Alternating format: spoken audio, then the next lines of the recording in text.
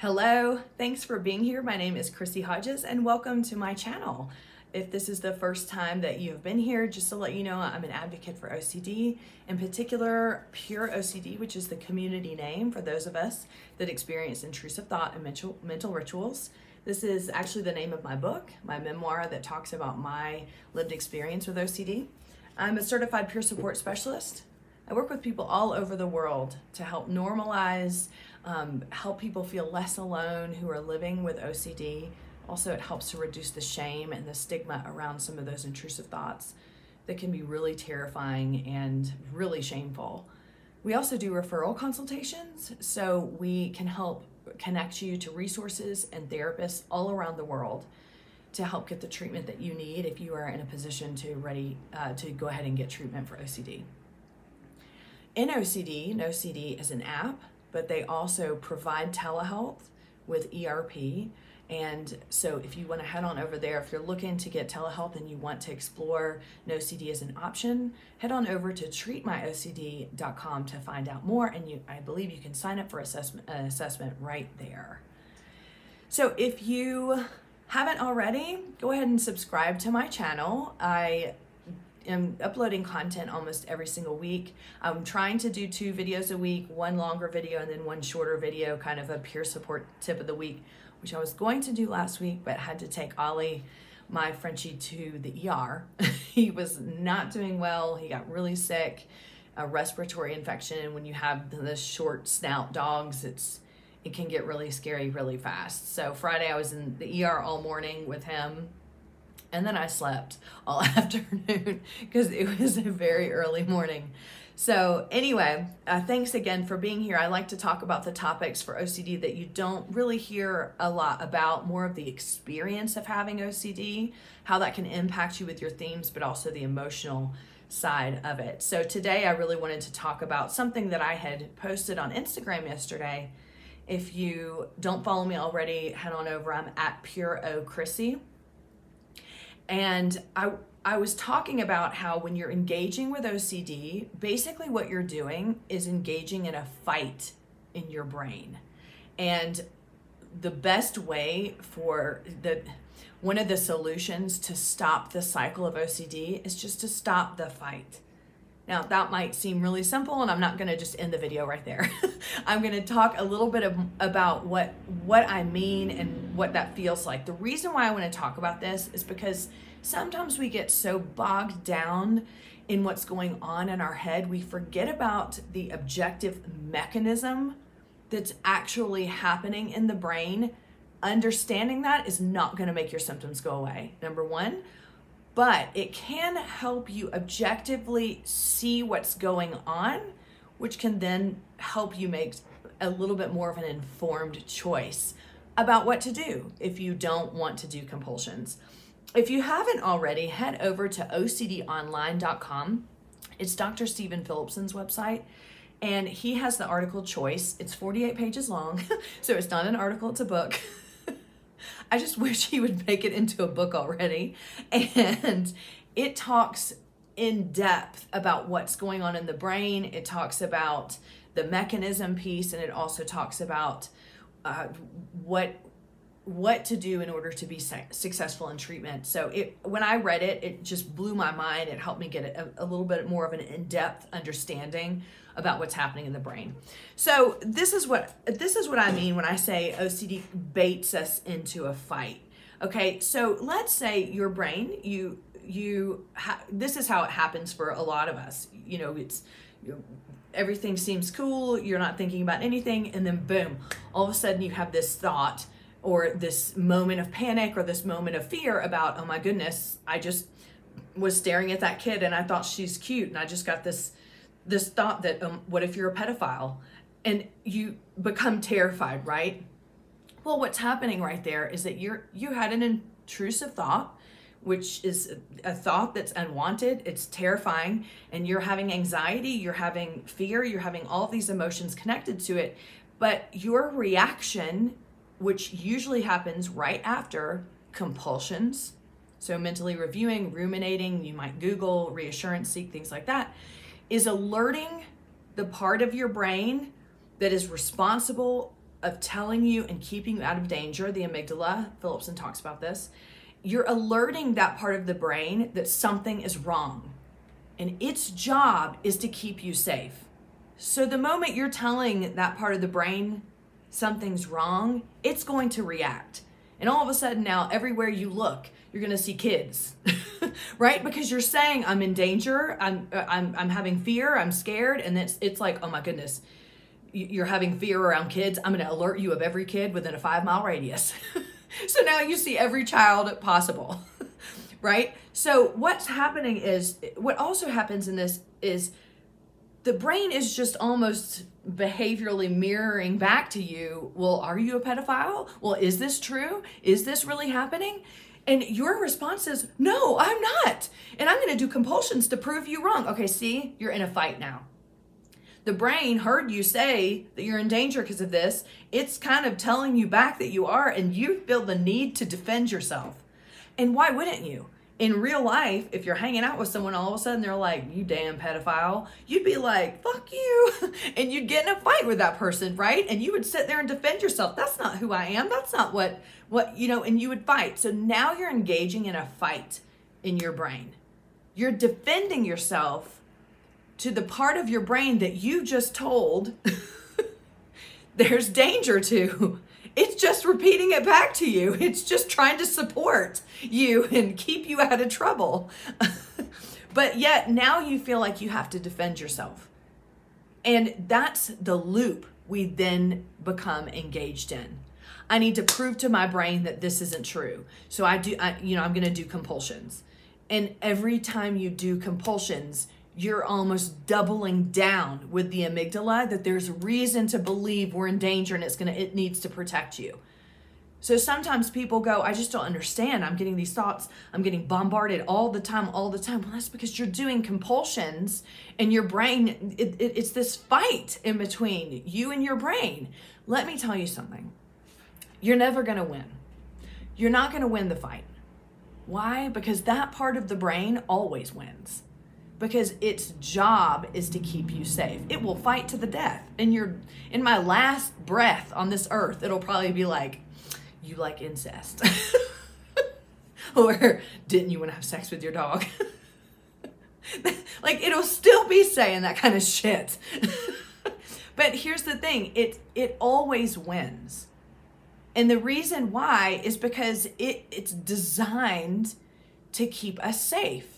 So anytime we're engaging in this fight, it is going to scream louder. It is going to fight dirtier. It hits below the belt, the groinal.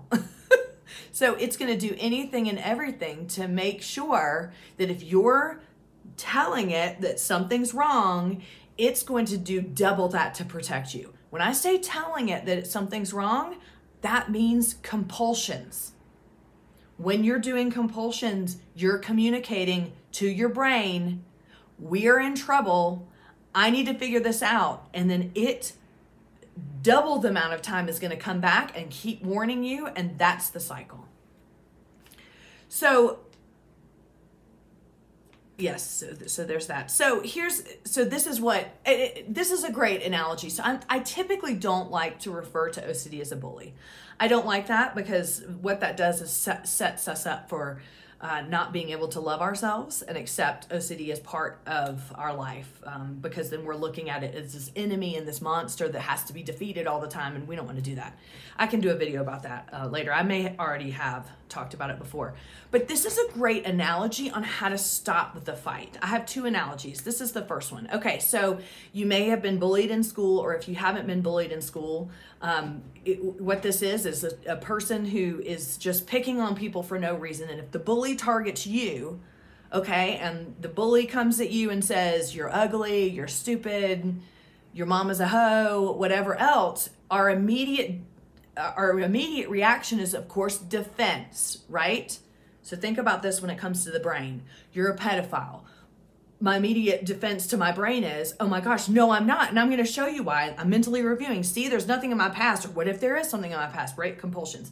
So with the bully, the first thing I'm going to do is be like, no, I'm not ugly. I'm not stupid. My mom is not a hoe. You know, whatever it's saying, my first order of business is to defend myself.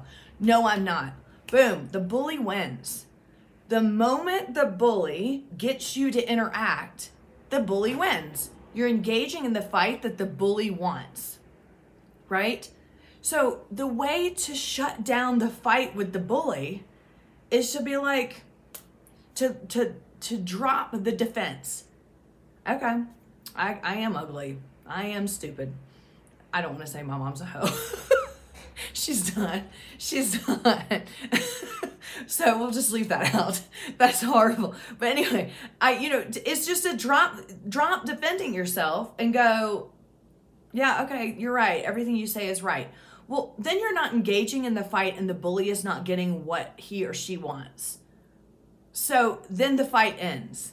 The bully might get louder, and might get nastier, kind of like the amygdala does. Might fight dirty, right? Might say things even more to try to get us to react. But our job is, I don't want to fight with him because there's no reason to fight with this idiot because he's not going to stop. And at the end of the day, all he wants to do is win. So let him win. Okay, everything you say is right. I don't care. Now, easier said than done, right? You got a bully screaming in your face about everything wrong with you. The moment they hit something that's vulnerable is the moment you get emotionally engaged. What does that sound like? OCD.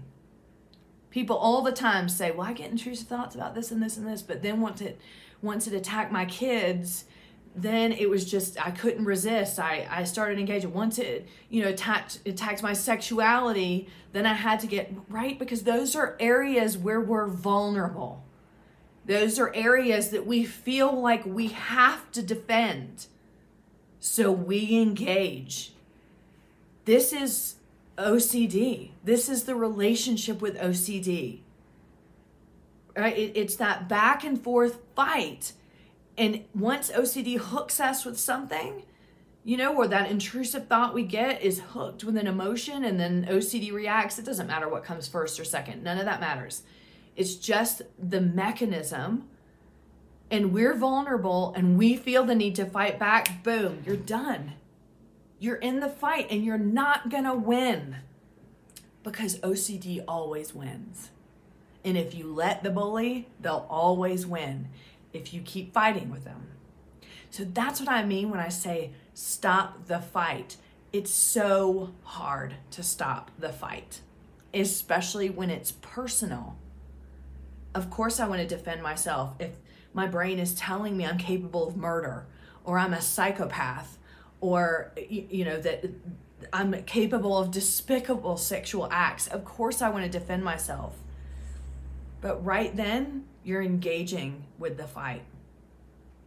So not fighting back means not doing compulsions, not allowing that emotional hook to take you into a spot where you feel like, oh my gosh, I have to do something about this. I can't sit with this.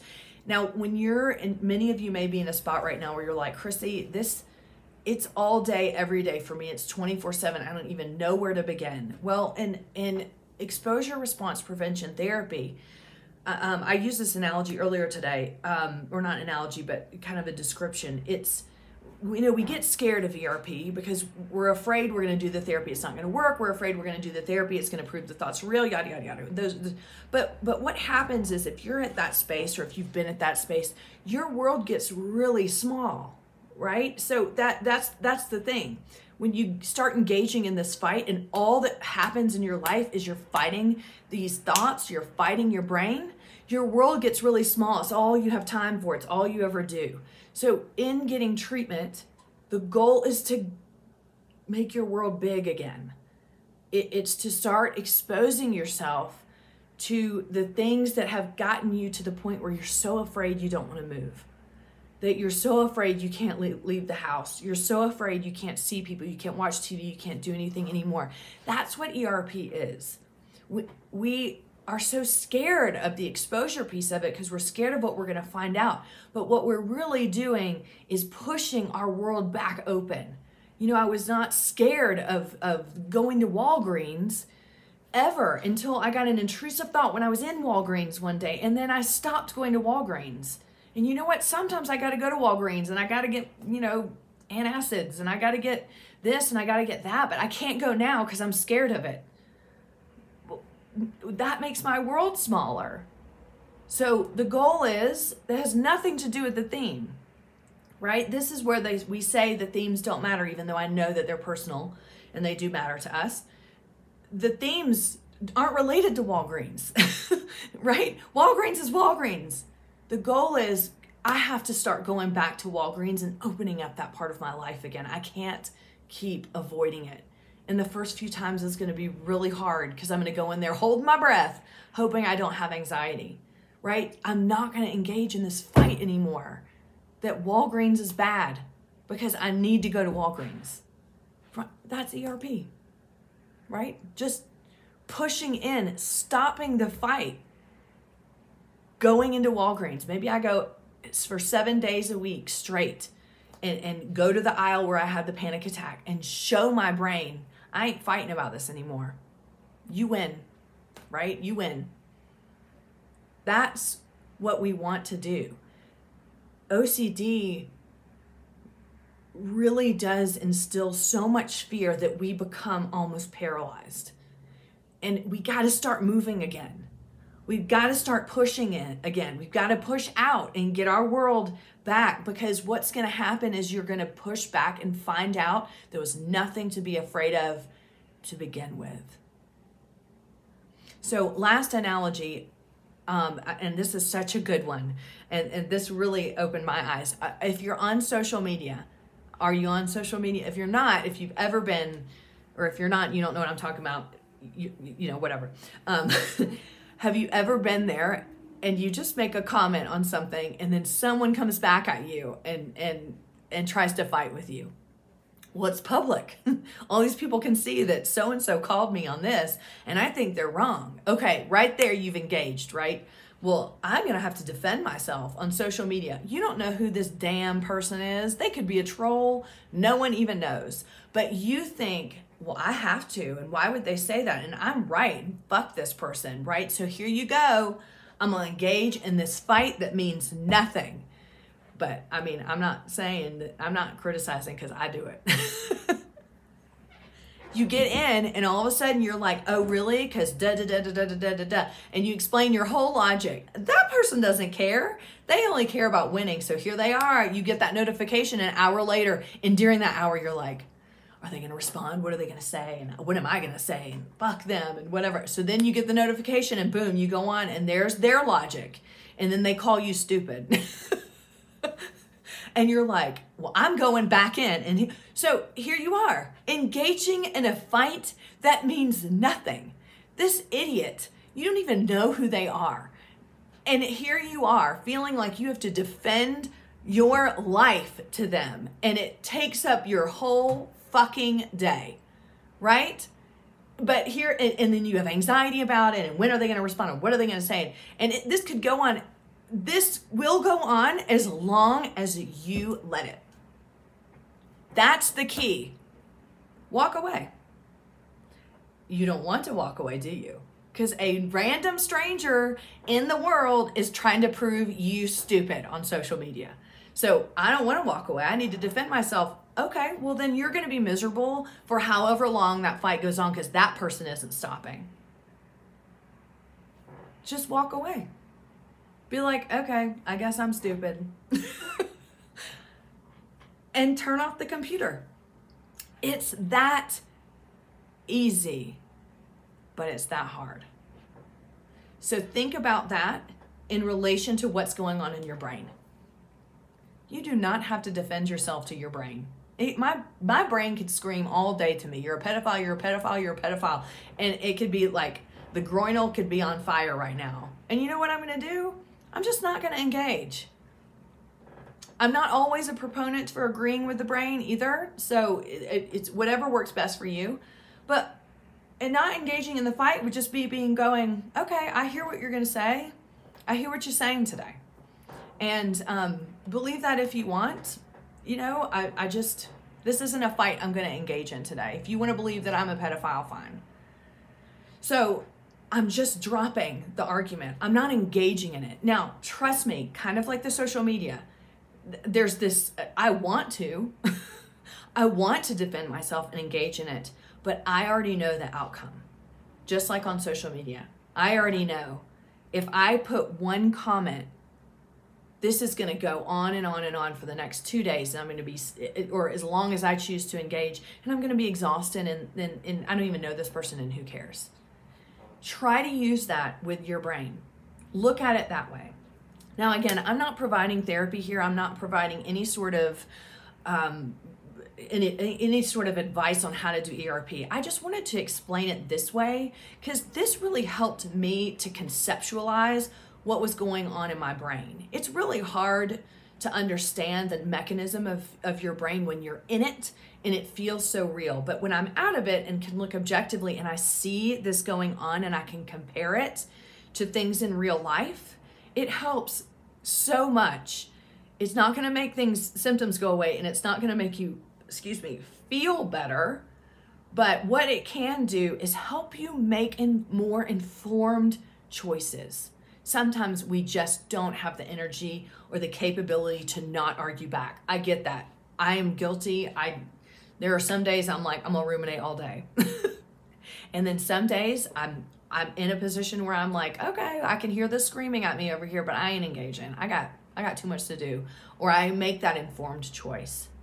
So I just wanted you to remember that today. This is a fight in your brain, that you can't win, because the amygdala never stops fighting, just like the bully and just like the troll on social media. They are always going to respond.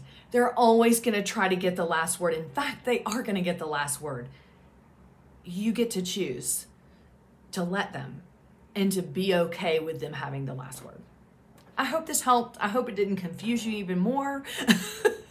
But sometimes hearing things like this can help take us out of our brain and see a little bit about what's going on. So I may try to jump on Friday, do a really quick video elaborating on this, or if you have questions or anything, throw them in the comments, and I'll try to address those on Friday. It'll probably be a little bit later in the afternoon or even early evening. So yes, thanks for being here. I hope that all of this makes sense. I'm so sorry that we have to go through this. I'm sorry that this is how our brain operates, but I hope that you know just by being here that you're not alone, and that so many people out there completely understand what you're going through, and you are not a monster and you are not a freak. You are just a person living with OCD. So thanks again. If you need, or if you're looking for services, peer support, or referral consultation, check out down in the description, or you can go to my website at chrissyhodges.com, and I will see you hopefully on Friday.